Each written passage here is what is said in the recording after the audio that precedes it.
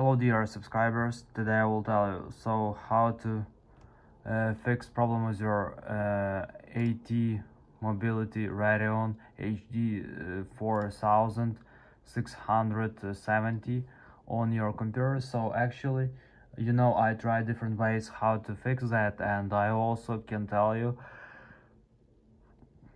is that for fixing that there is no way how to do it. So we just on Windows 10, I mean. So I tried different ways, so you can see that now it looks like also driver is installed, but actually you can see here yellow triangle, so it means that actually we have some problem with that.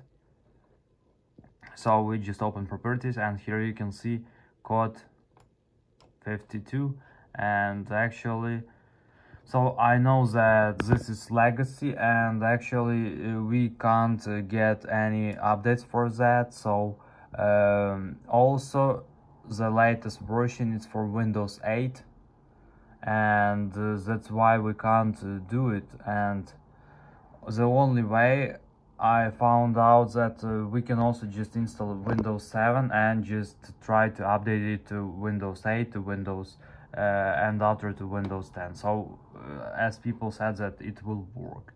So I will try maybe to install Windows 7. What you can tell, maybe you know how to do it, because actually I can't find any other thing how to do it. So thanks for watching. Have a nice day. Goodbye.